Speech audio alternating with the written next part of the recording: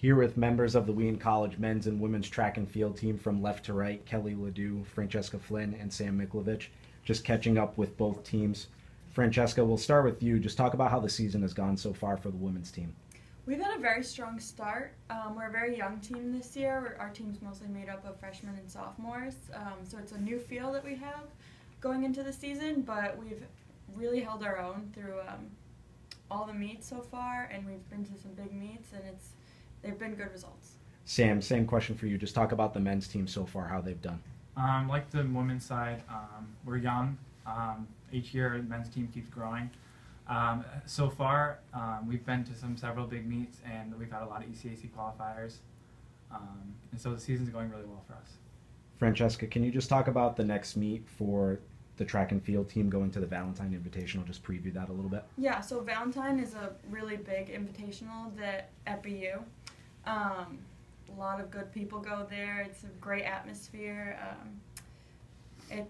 We're gonna run fast. It's set up that way, so we're excited. Kelly, can you just talk about the regional rankings for the team so far? The women are 9th and the men are 22nd. Can you just talk about how that's kind of a barometer and you're looking to improve on that? Yeah, I mean, Coach, he always sets our standards to nationals, so right now, we're not really paying attention to the rankings. We know that we have 4 weeks to get better, and a lot can happen in 4 weeks. Kelly, just talk about something that Coach Cassano and Coach Spence kind of preach, making choices in and out of practice that's kind of really indicative to your team. Can you just elaborate on that? They've really emphasized that the choices that we make outside of practice, they're what shapes us as an athlete, so like our diet, our mental thoughts, how much we rest, everything that we do, it adds up, and that's going to make us faster in the long run. Sam, just talking about practice a little bit, you guys like to have fun at the end of the practice, a little bit of a breakdown. It's kind of a team thing. Can you just talk about what that is? Well, I mean, the breakdown is more in the beginning of practice, actually. We do like a little cheer, and it helps raise morale, get us in the right mind state, or state of mind, and it helps us focus in and get intense when we need to be intense.